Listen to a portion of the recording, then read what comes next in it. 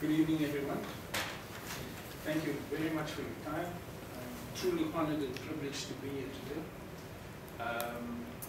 I have to also just say that it's the first time I've seen the movie Atu, and it really moved me quite a bit, quite deeply, because that tour, the 1981 tour, was the defining moment of the struggle against racism in South Africa. Yet I am virtually assured, and I'm fairly confident, that this tour will not be celebrated in South Africa. And I'm sure that this movement will not be seen in South Africa.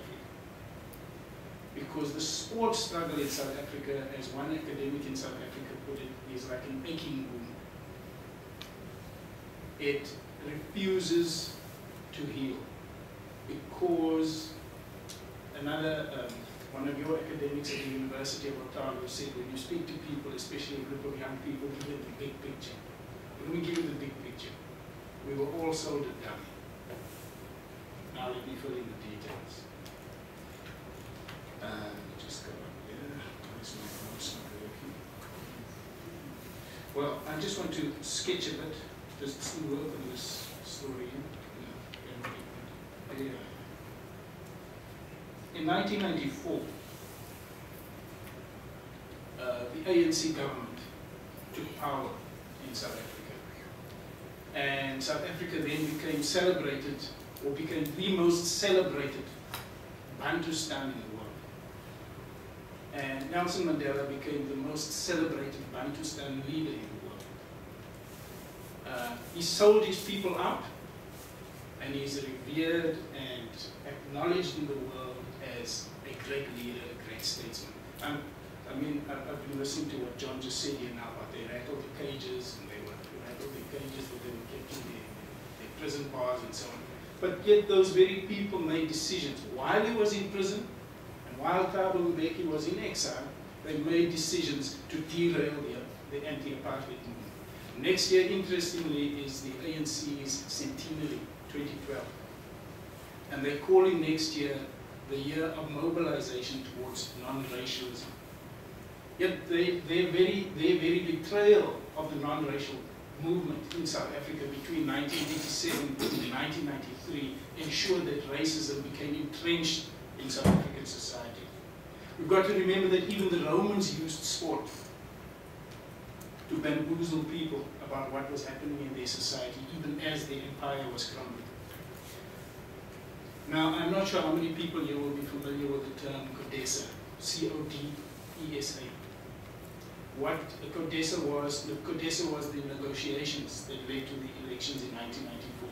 Around the CODESA table, many compromises were made. I heard John reference here to your Waitangi Treaty. Around the CODESA table, CODESA stood for the Congress of the Democratic South Africa. Where is this thing now? Albie Sachs. I'm not sure how many people will remember or know Albie Sachs, renowned ANC stalwart. He said, "We have achieved a great victory." This is just after the 1994 elections. Albie Sachs said this. "We have achieved a great victory. We have accomplished what the apartheid regime never did. We have deracialized oppression and legalized inequality." Joe Slovo, I don't know how many people here will be familiar with Joe Slovo, leader of the South African Communist Party, part of the new South African government in 1994, said, "We are in office, but not in power." So the masses in South Africa are subject to political rhetoric. Continuously, leftists speak. South Africa has got a unique government. We've got an overtly capitalist party, the ANC, who call themselves a disciplined cadre of the left.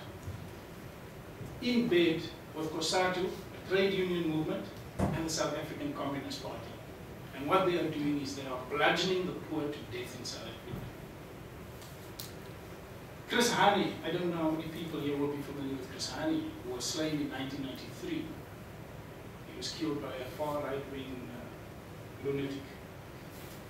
Chris Hani said in October of 1992, in an article in Beale newspaper. He said, "What I fear is that the liberators will emerge as elitists who drive around in Mercedes-Benz and use the resources of the country to live in palaces and gather riches." A few months later, he was dead. Today, the ANC uses the face of Chris Hani on all their election posters, and they say, "Let's do it for Chris." Now, I just want to go to another piece here. Is this the one? I don't want to keep it too long. History is very important, people. And history, or the path towards the future, falls flat because of history, because people disregard history, people dismiss history. And history is important because of dates and times and places. Those things contextualize certain things that have happened in the past. Now, I spoke to you about Cadessa. Today, in South Africa, we have a president with his party, the ANC, who find themselves in an almighty mess that they created themselves. Much of the history of the compromises around modern-day South Africa is not known to the majority of South Africans. They don't know what was compromised, what was sold at that table. Black and white people. But what the Cadessa deal did, it consolidated white privilege in South Africa. And white economic gains on all fronts, especially the big corporations. And what we had was that a new policy came into being to appease the black masses called BEE. How many of you have heard of BEE? Black Economic Empowerment. Which in itself is also a racist term. But anyway, black economic empowerment soon became reserved for those who were within the inner circles of the ANC workings. John has mentioned here, Cyril Ramaphosa, former trade unionist, became a majority stakeholder in McDonald's in South Africa. Tokyo Setwale, who is now our National Minister of Human Settlements. Interestingly, just a side note, when John came to South Africa in 2009, he slept in an informal settlement in Symphony Way, out on the street with the people, just as a show of solidarity with the people and identifying with their struggle. The ANC, shortly, I don't know if he was still in South Africa, but they said that what this guy is doing, this Minter chap is doing, he's trying to score cheap points. Because he doesn't know what it's like in the township. He's now just being a media hog. But shortly before the election, our very own Tokyo Setwale, Minister of Human Settlements, also moved into a shack and lived there. But I believe he didn't last for 3 hours. And then the security people had to come and fetch him. Okay? Today, Tokyo, the majority of South Africans saw Tokyo for the first time when Chris Hani was killed.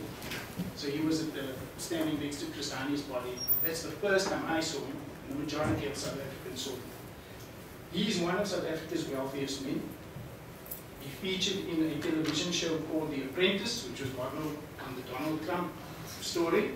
The key words being, "You're fired." This is coming from a former trade unionist. But what happens is that because of these constraints that the ANC government finds themselves in, they chose those chains, and now they find themselves in this mess. And black South Africans, the majority of South Africans, are becoming restless. And our social unrest in South Africa is on the increase. We have more unrest in South Africa than China. And China's got a massive population. So it takes some doing. Very unhappy people in South Africa. But because of this, it becomes